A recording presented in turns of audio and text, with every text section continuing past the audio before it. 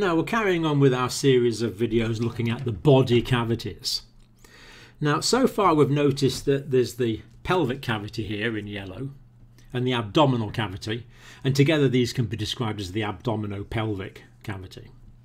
And above this we have the thoracic cavity, the chest cavity. Now these are called the anterior cavities because they're at the front, or they're also sometimes called the ventral cavities because this is the ventral surface of the body. So these are ventral cavities. But we also notice that there's cavities at the back, and we notice that there's the cranial cavity continuous with the vertebral cavity going down here, housing the spinal cord. So the brain is in the cranial cavity, the spinal cord and the large spinal nerves in the vertebral or spinal cavity. And this surface of the body is posterior, and that's known as the dorsal surface of the body. So this is ventral, this is dorsal at the back. So these are known as the dorsal cavities as opposed to the ventral cavities at the front. So thorax, abdominopelvic, ventral, cranial, spinal cavity, dorsal. Now I know it's a bit confusing because that bit there is actually at the front, but nevertheless these are classified as dorsal or posterior cavities. And we notice that these are continuous, that the cranial cavity surrounded by the cranial bones is continuous with the vertebral cavity surrounded by the bony vertebrae. So it forms a continuous cavity. And we want to look at the way this cavity is subdivided, but first of all, and what we want to do for all of these cavities is look at the membranes that are associated with the particular body cavity. And the membranes in the cranial cavity and the vertebral cavity are the meninges. The meninges. And what we'll see is there's three meningeal layers: the dura mater, the arachnoid mater, and the pia mater. These are the three meningeal layers. Collectively, these form the meninges. And mater is an old word, it's a Latin word really, it means mother. So the meninges are described as the mother of the brain, although we know it surrounds the entire central nervous system, the brain and the spinal cord. Mater would be mother, pater would be father. So the mother of the brain, quite a poetic way to look at it really. Named by old anatomists, and we've just kept the name. So dura mater, arachnoid mater, pia mater, the meninges. Right, let's look at these now and how they're arranged. And already you might be interested in this because you've probably heard of meningitis, life-threatening condition, which is infection of these meningeal layers, or to be more precise, inflammation of the meningeal layers. Now, let's imagine here we have the bone of the skull. So that's the bone of the skull there. Or it could be the bone of the vertebrae, but let's imagine we're looking at the meninges in the head. So we're looking at one of these cranial bones. That's good. Nice thick bone to protect the delicate underlying neurological structures. Because down here, within the skull, a little further down, we have the surface of the brain. Now the brain rises in gyri and sinks into a sulci. So it's upper gyrus, down a sulcus, gyri and sulci. That's the way that the brain is organised, the surface of the brain. And this outer part of the brain is the cerebral cortex. The cortex being the outer part of the organ. This is the cerebral cortex. And really, it's the cerebral cortex that makes us human. A lot of higher functioning goes on here in the outer part of the cerebrum. So underneath here, this is all cerebrum. This is the outer part of the cerebrum. So it's the cerebral cortex, the outer part. Now to get on to the interesting meninges. Now, surrounding the underside of the skull, there's a thick layer of fibrous tissue. And this is the first of the meningeal layers. Nice, thick, protective tissue. And this is the dura mater. The dura mater. There. And then lining the surface of the brain itself, or if this was at the spinal level, lining the surface of the spinal cord, we have a thin, delicate layer here, lining the surface of the brain, going down the sulci, up the gyri, down the sulcus. And this is the pia mater. So this is the pia mater. So we could maybe just write that on to remind ourselves. So it's dura in green, dura mater in green, and pia mater in blue. Right. Now, immediately under the dura is the layer called the arachnoid mater. An arachnoid's a spider, isn't it? So when anatomists first looked at this, they thought, oh, this layer looks web-like. And it does. So we'll call it a spider-like membrane, the arachnoid mater. So this is the arachnoid.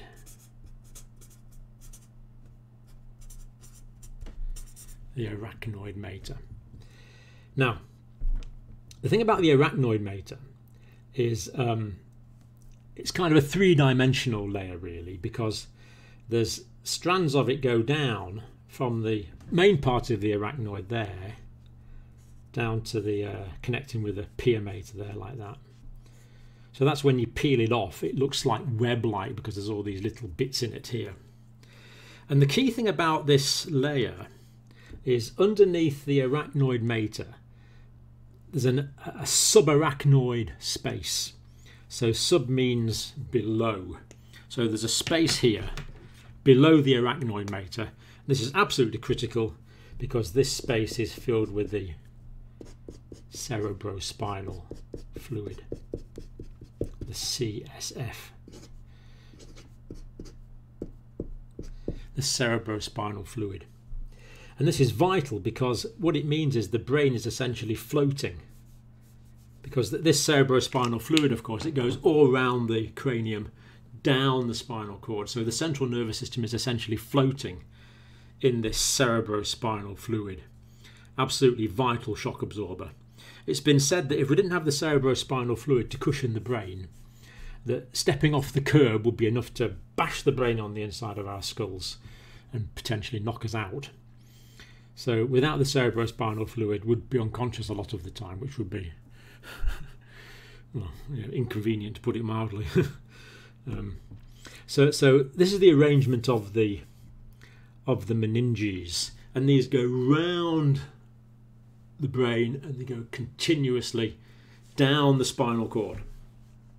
So really, if we look at the shape of this altogether, the shape of the meninges altogether, we're going to have the cranial part here like this, and then they're going to go down the vertebral canal like this. So they're going to be shaped like that. And of course underneath there's going to be the arachnoid.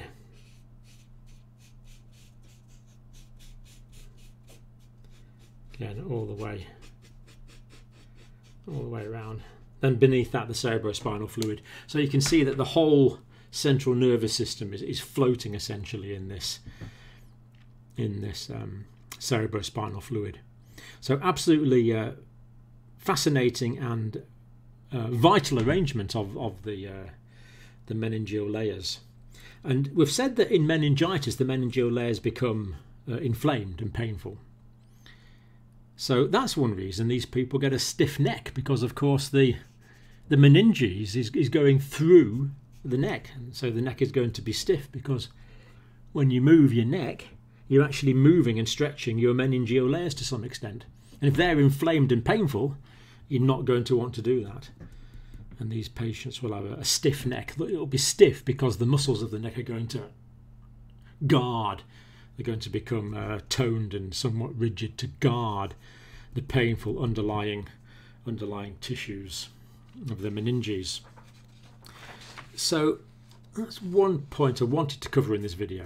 Now the other part I wanted to do, as well as the coverings that are associated with the brain and the cranial and the vertebral cavities, I wanted to look at the way the cranial cavity is subdivided. So let's imagine, well, the brain, of course, is somewhat like a boxing glove. So here we have the brain, like this. So that's roughly the brain. So we notice that we have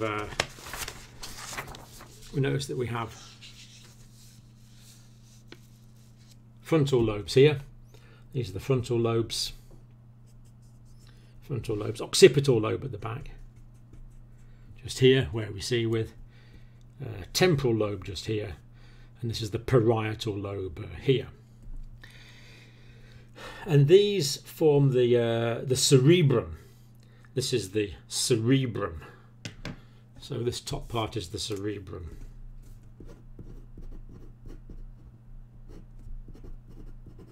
The cerebrum of the brain. Remember we said the outer part was the cerebral cortex. So frontal, parietal, occipital, temporal lobes. Good. Now at the front of the brain, towards the front of the brain, we also have the brain stem just here. So here we have the brain stem, and the brain stem is divided into three parts: the midbrain, the pons, and the medulla oblongata. Midbrain, pons, medulla oblongata. And a lot of vital autonomic functioning goes on in the brain stem, controlling vital activities like breathing, for example. And then just behind that there's another area here which is shaped a bit like a cauliflower,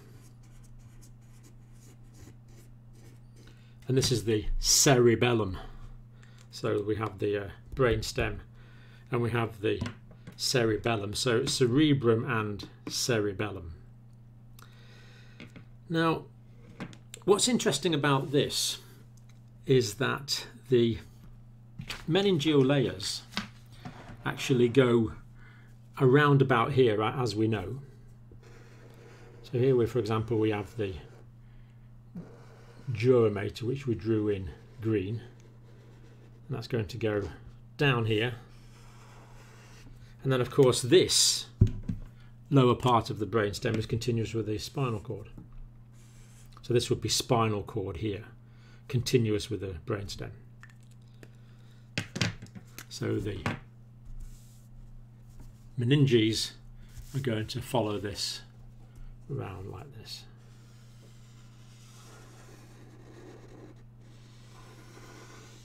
There we go. So the duramater is going around, and of course we would have the associated arachnoid mater and pia mater and the cerebrospinal fluid.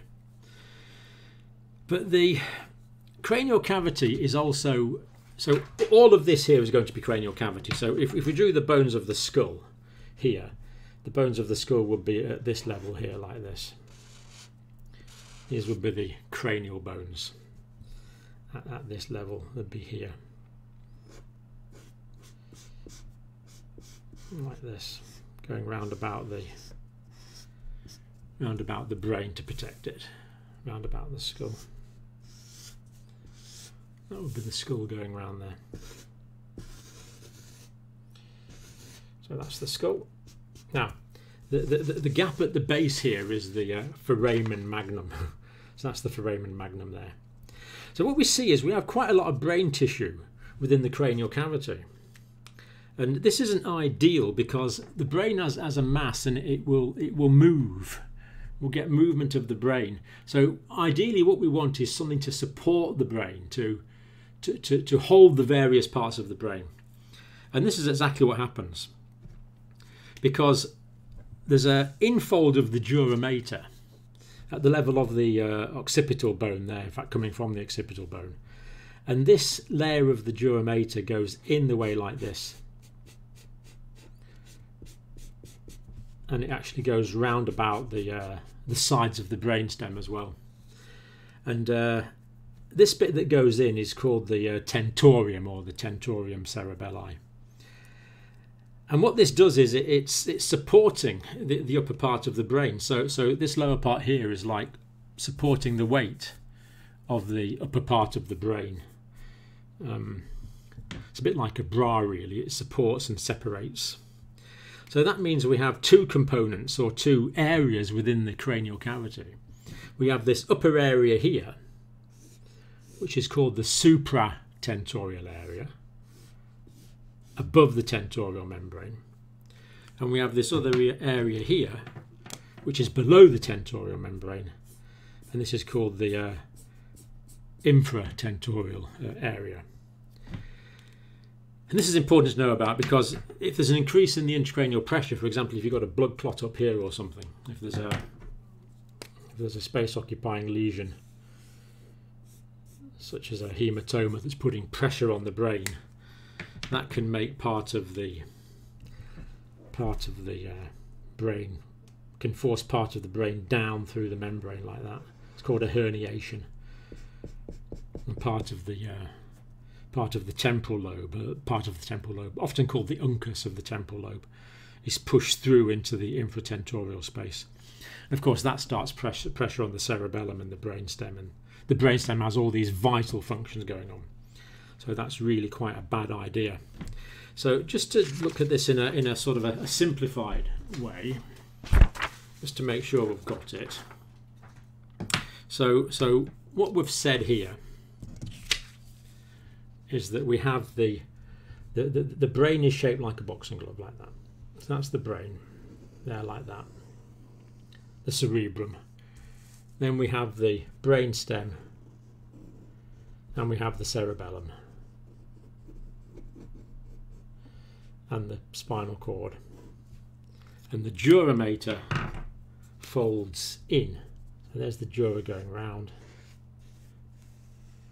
But there's an infold of the dura just here called the tentorium, supporting and separating the supratentorial cavity from the infratentorial cavity.